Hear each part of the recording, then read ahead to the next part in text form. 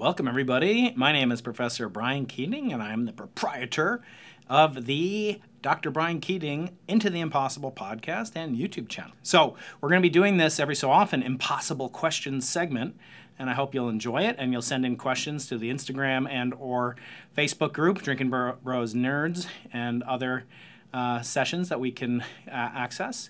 And I will read the questions on a probably quarterly basis, and we'll hopefully get some really stimulating answers and questions back and forth. Next question comes from Mr. Abal, and he asks, what is the likelihood that if life developed on a planet similar to Earth, that life should develop a recognizable pattern to life on Earth?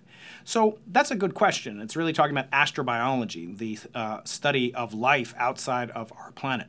I've done a lot of talks on my podcast, on Dr. Brian Keating on YouTube, about aliens and detecting alien atmospheres, and even detecting the technological imprint of civilizations via our first form of technology on Earth, which was agriculture. That's a form of technology.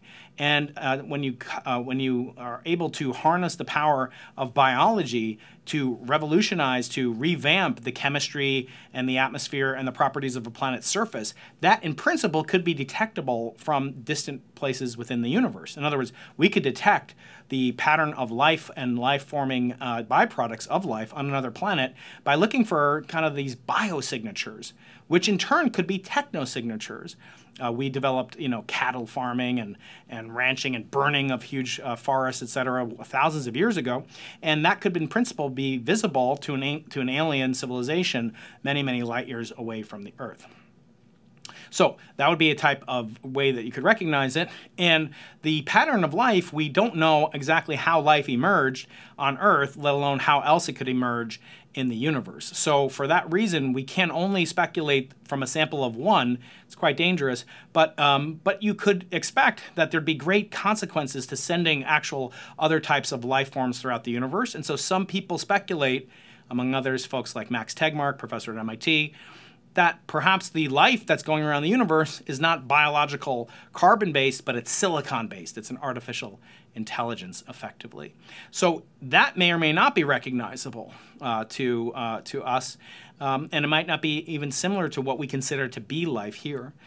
Many scientists believe that life requires liquid water, which places the planet within a certain zone called the habitable zone around our star or a similar star.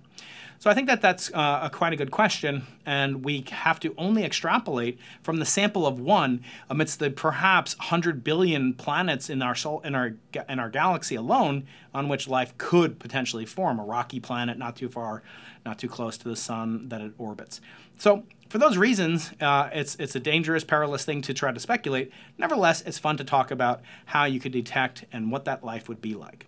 Thank you very much for tuning into this episode of Impossible Answers with yours truly, Dr. Brian Keating, Chancellor's Distinguished Professor of Physics and co-director of the Arthur C. Clarke Center for Human Imagination at the University of California, San Diego.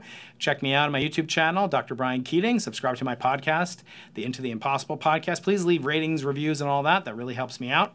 And we'll do more of these. Hopefully, like once a quarter, we'll compile your questions, and I'll hopefully give you some answers to impossible questions. For now, signing off and thanking you very much for being a part of my multiverse. This is yours truly, Professor Brian Keating.